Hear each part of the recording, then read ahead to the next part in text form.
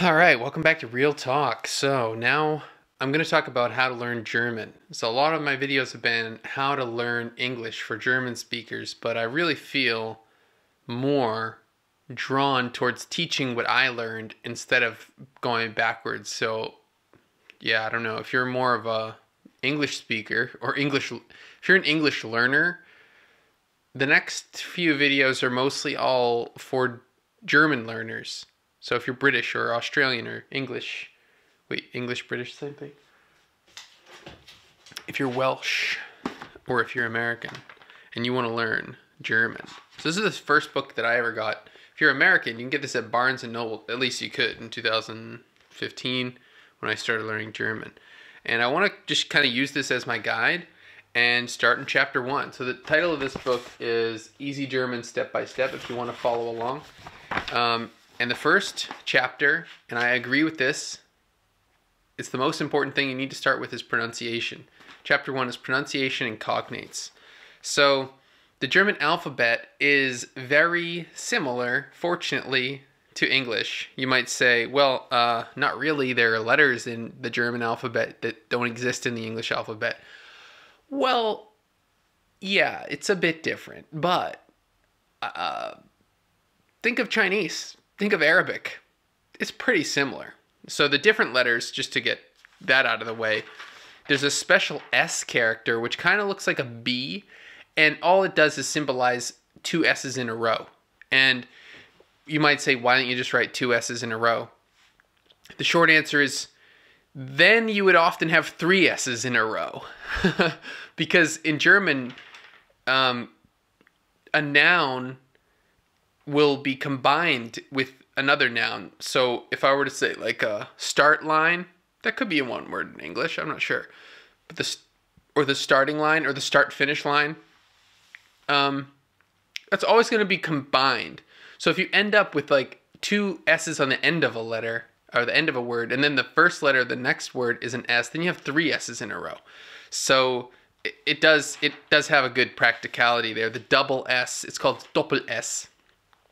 Or it could be also called Scharf S, or could also be called SZ. So those are the three names for this character. And then there are three vowels with dots over them, and those are called the umlauts. And umlaut is, it's that letter that you see, but as if it were in a combination with the letter E. And actually, because there have been restrictions in the past, for example, on signage or in computers. For a while, the umlauts were kind of tricky, and sometimes they still cause problems in Microsoft because Microsoft's stupid. Or like in databases, you would just write it A-E instead of A with two dots. So umlaut E or umlaut A. You would never say that. You say E, U, or U.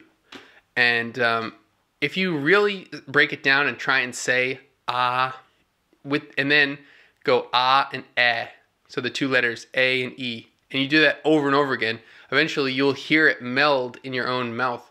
And that's the sound. So it's that letter with an E. But basically, yeah, the alphabet's very similar. And I don't want to start with the umlauts. I really just want to start with the alphabet because there's a huge similarity. And if you use, that's the other part of this first chapter of this book, cognates. So pronunciation and cognates, chapter 1. Remember, the book is Easy German Step by Step by Ed Swick, if you want to follow along. Cognates are words that are the same, or at least they look the same, or at least they're pretty similar from one language to another, and they have the same meaning. And if you use these, especially if they're the exact same pronunciation, if they're the exact same spelling, that really helps you to practice pronunciation because you can just look at the word, you know the meaning, you recognize the word on the paper, and now you're just saying it differently. So, okay. So yeah. It's good to start with pronunciation, it's good to start with cognates, and it's good to realize a lot of the pronunciation along the whole alphabet is the same. Of course, there are three vowels that you've never seen in English, and there's the one consonant, the Doppel S, SZ, Schaf S. That's really the only foreign looking stuff you'll see in the alphabet. It's not like there are accent marks. There are no accent marks like in Spanish. You know, like cafe has that accent on the E. Whoever knows what that means. I have no idea. I don't do Spanish, don't do French, but I do German. And let's go through the alphabet. And we'll do the alphabet song because I find that personally very helpful when learning the alphabet. I know it's childish.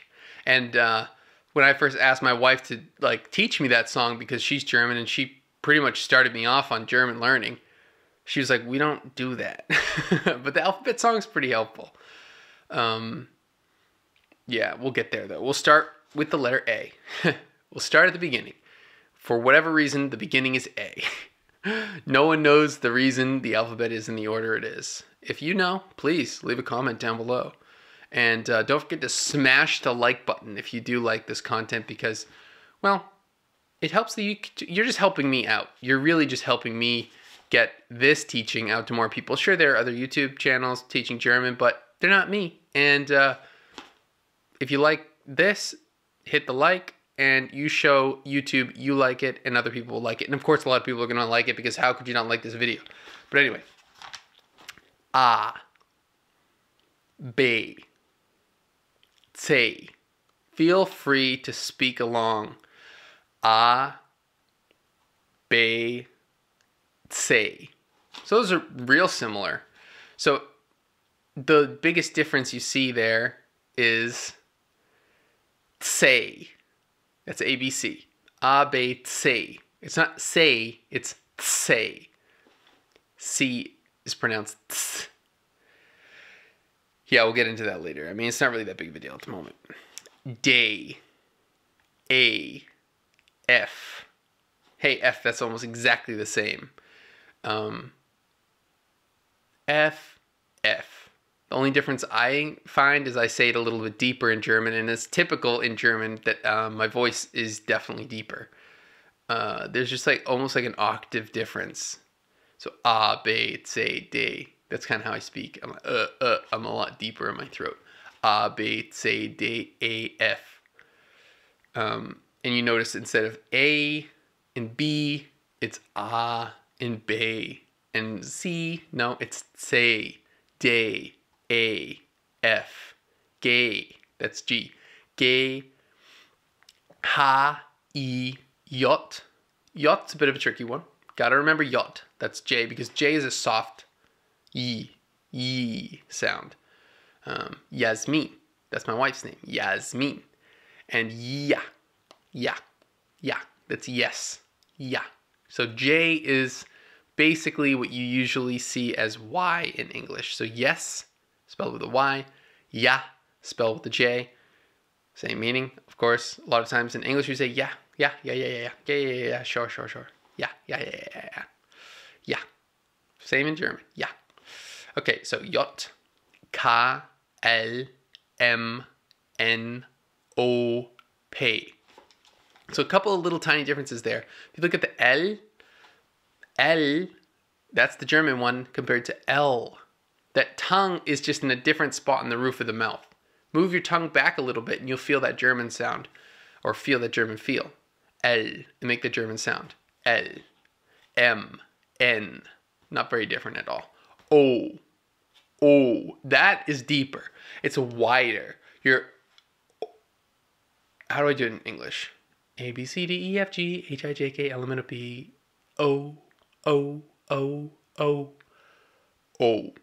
O. See that? P, Q. Q is Q. Q, R. That's a bit, it's probably the hardest one. R. How do you make that sound? You have to push up from your stomach. R. It's all the way back there. R. It's way back. It's not the tip of your tongue. It's the opposite. R. And if you don't have support in the stomach, it's not going to make the noise. R. Because if you just keep your stomach totally relaxed and try and do R, that's what you get. You got to push in with the stomach. R. Okay, that's definitely hard. So Q, R, S, T, U, V. V, that's an F sound. Instead of a V, it's F. So V, V, V, V, V. It's a car company, VW. So V, it's not W, it's not woo. There is no woo anywhere in German. But the Germans do know this sound from English, from their English lesson. So woo, no, it's v, v. What's the difference between V and v? You can see it's a little bit more like this for the W, whereas the V is more like this.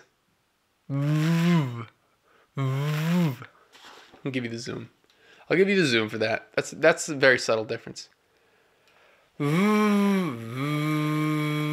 the V. And here's the W.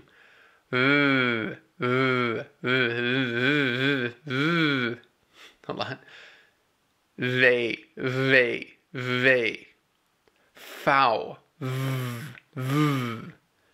Gustav. It's actually an F sound anyway. Gustav. Whereas W. Can't think of a name right now. Then is there a name that starts with W? Wechselhaft. Das Wetter ist wechselhaft. I think I almost zoomed out too far there. So, I now have to check. What is the next letter in the alphabet? X. Instead of X, it's X. Not too different. And Y is Ypsilon. That's the Greek word or Greek name for it. You know, like alpha, delta, beta, theta. Is theta one? No, probably not. Gamma, theta. Ypsilon. That's a word, basically. Ypsilon. And Zet. So in English, we say Z. In England, you say Zet. And in German, you say Zet. It starts with a T at the beginning, just like the word for C. Zet. Or Zeh. This is something you definitely got to watch out for. Let's see if there's a good example of that one. So what's a good word? Oh, so one good word for that is Zelle. That's the word for cell. Zelle. And what do they have for C? Oh no, they don't have a sound that's like that. So zwei. That's the number 2. We'd probably do the numbers soon too, but I guess we'll do that in chapter 2. But zwei. So that's 2 letters right there. It should be a super, super easy word. But that's a totally difficult word for Americans because we're going to say zwei. We're going to say, at the best, say zwei. No, we'll say zwei. Don't say that, Americans. Say sv. And remember where that W is. You can rewind to that. You'll see where it is. Just look for where my mouth is zoomed in on. Zwei. So you're just kind of like dragging your lips right over the bottom of your teeth. Zwei. And the beginning of the Z is a ts. And most Americans mispronounce it. The best pronunciation most Americans have on it is the EI. EI is I. Very similar to I. So you'll hear zwei. You can't speak that way. It makes it more difficult to pronounce. So you're giving yourself a harder time by actually using the wrong sound. You think maybe, oh yeah, well, I'm not going to put in that much effort. I'm only here for 3 weeks. But it's more difficult for you to just try and use the easier, familiar sound because you can't do zv, but you can do tsv, tsv, tsv. It's possible, you know. Anyway, so that's the alphabet. A, B, C, D. Let's see if I can even sing, man. I can't sing. All right. It's A, B, C, D, E, F, G, H, I, J, K, L, M, N, O, P, Q, R, S, T, U, V, W, X und Y und Z. Jetzt kennst du das Alphabet. Nächstes Mal singst du mit. Okay. I added that last part. The last part because, well, at least I think I did. Because as far as I learned, it was A, B, C, D, E, F, G, H, I, J, K, L, M, N, P, Q, R, S, T, U, V, W, X, und Y, und Z. Jetzt kennst du das Alphabet. But I added the part, because that's, now you know the alphabet. Wait, how does it go in English? A, B, C, D, E, F, G, K, L, M, N, P, Q, R, S, T, U, V, W, X, Y, and Z. Next time, won't you sing with me?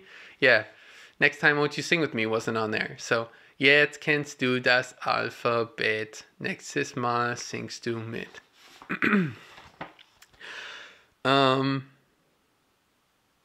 Right on. So that's the alphabet, and knowing how to pronounce the names of the letters really helps you with your pronunciation in general.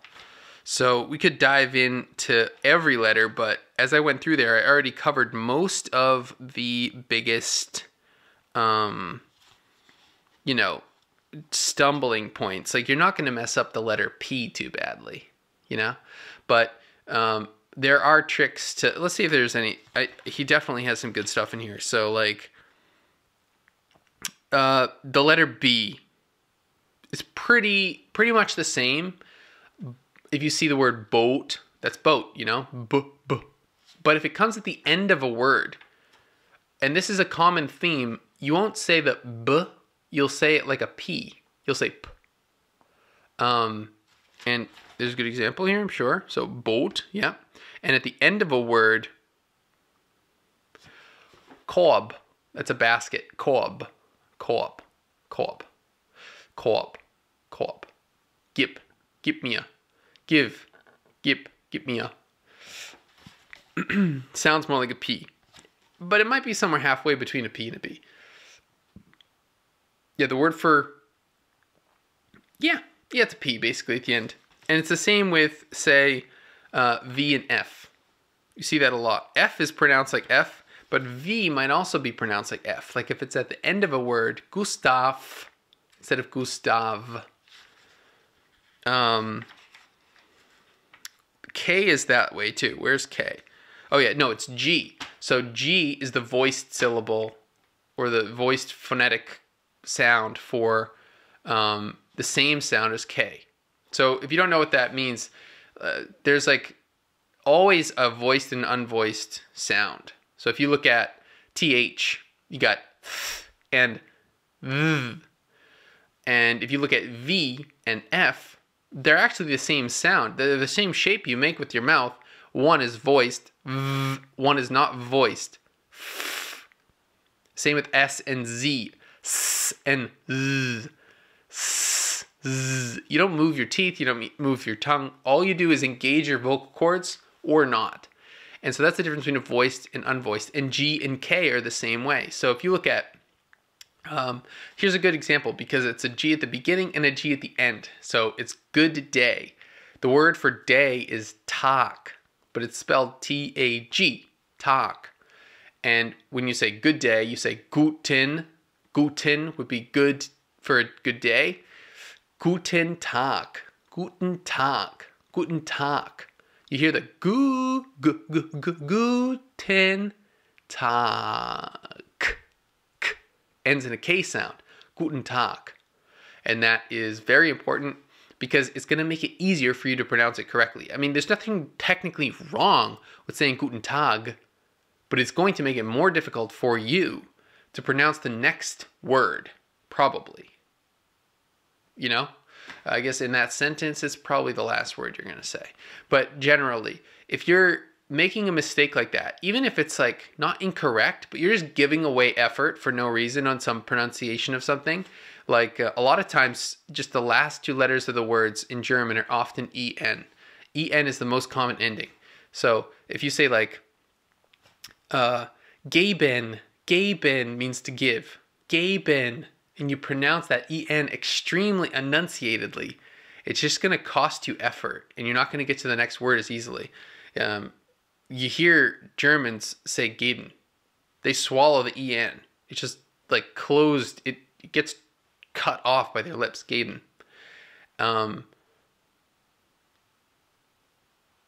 So then you just come to the next word in the sentence more easily. You have more time to just get your mouth in position for the next word. So that's the kind of thing, like you can give away that. Gib mir or gib mir. It's a little more effort for you to say gib than gib, or tag than tag. So it's common to unvoice that last consonant in a verb. In any word, actually. Sorry, not just verbs. So I think that's most of it, dude. You're well on your way. M, N, you're not gonna have any issues there. G, like I said, voiced or unvoiced is what you gotta pay attention to. B, same deal. J sounds like a Y. We've all seen that before. I mean, that's nothing special. L, hello. How are you possibly still here? It's such a long video. But you're learning. Of course you're here. Hello. So yeah, I mean, that's a common word. A lot of Americans say hello. No, the L is not behind your teeth. It's in the middle of your top of the roof of your palate, top of the roof of your mouth. Hello. And it's a different, it's a little slightly different tonality compared to, like, if you pick up the phone in America, you go, hello. In German, it's hallo. Low goes back now. So hallo. So, all right. Let's talk about the vowels and then do a couple cognates and then move on to the next chapter next time. So, the vowels a, e, o, u. Those are the vowels. A, E, I, O, U. A, E. A, E, O, U. Just like in English, E is the most common letter in the entire language, as Sherlock Holmes rightly points out. E is very common. So E is the most common letter in the. It's A, N. You hear N a lot. And the first umlaut letter is and that sounds pretty similar to Gaben, that's the E. But is a little bit different.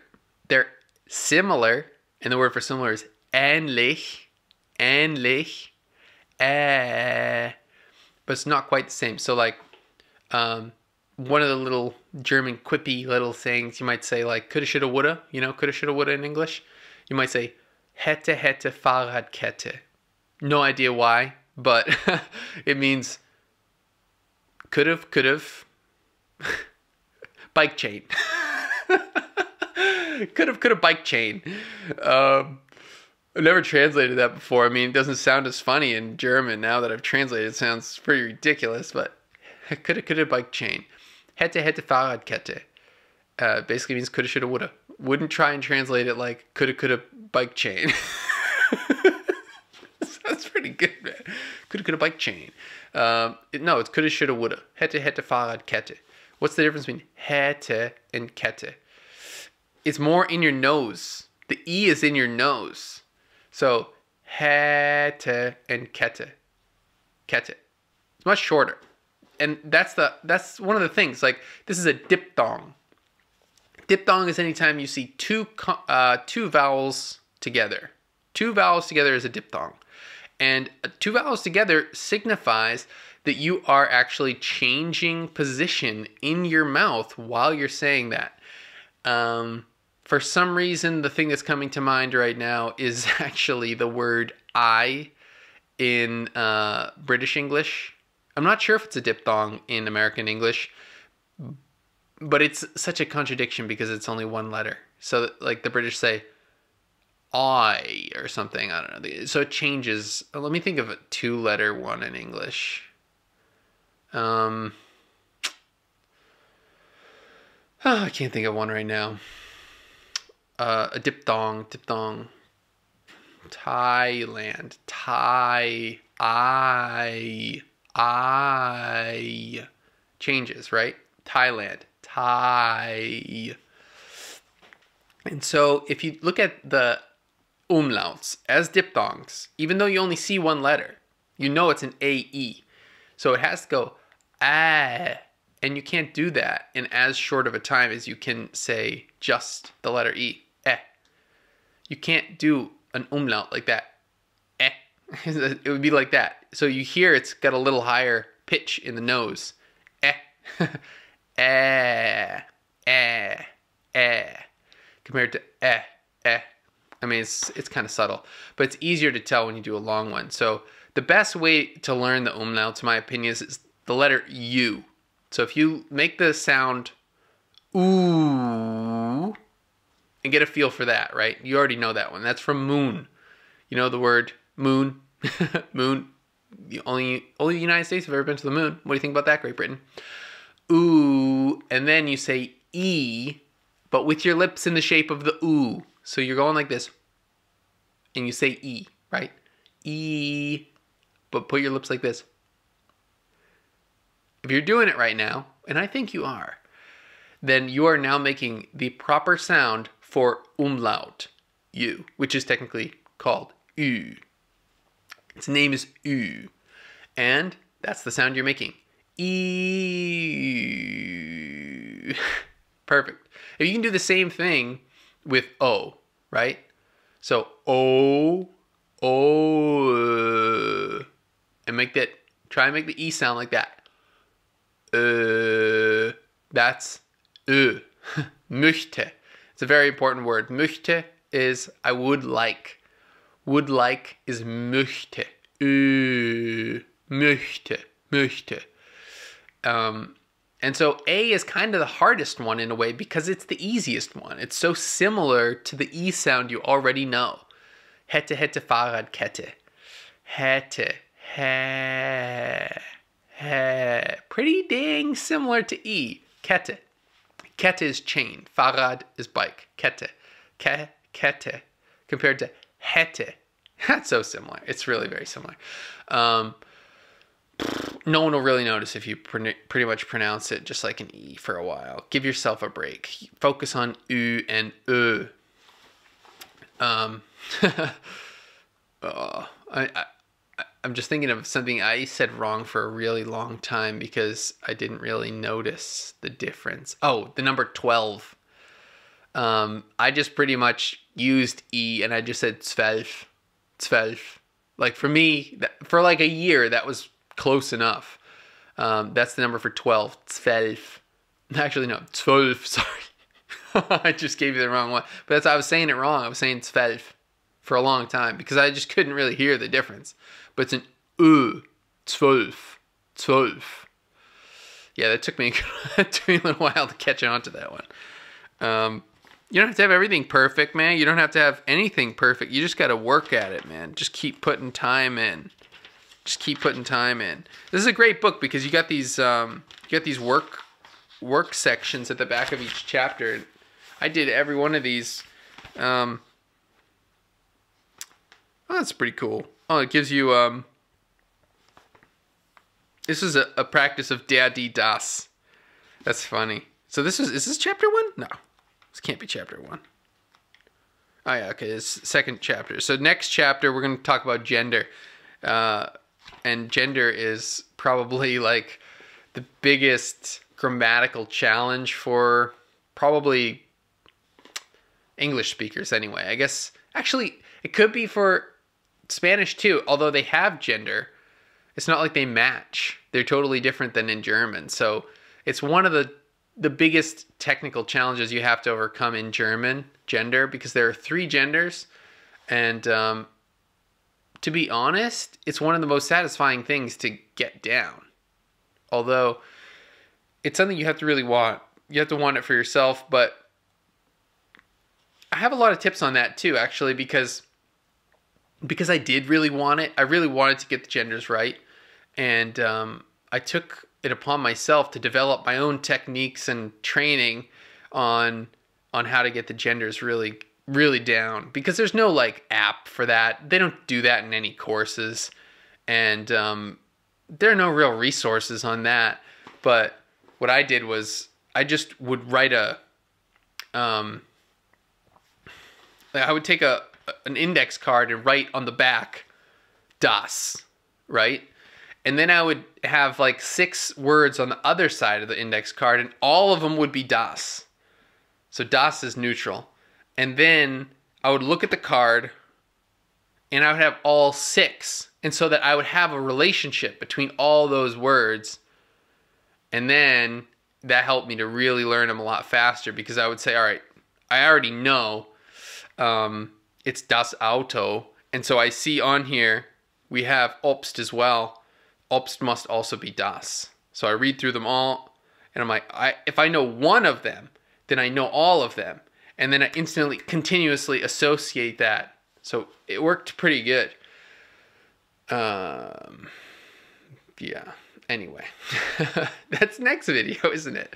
But yeah, so as important as the genders are, the pronunciation is really the biggest stumbling block by far. So this is the first video, first chapter in the book. Again, Easy German Step by Step by Ed Swick. And I'm going to go through this book because I want to get this all off my chest, man.